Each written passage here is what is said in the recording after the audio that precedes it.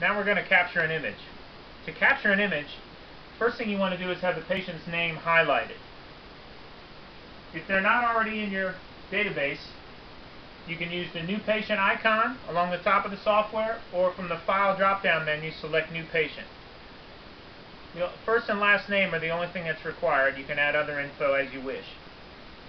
So the capture icon, you click on the capture icon on the top of the software once.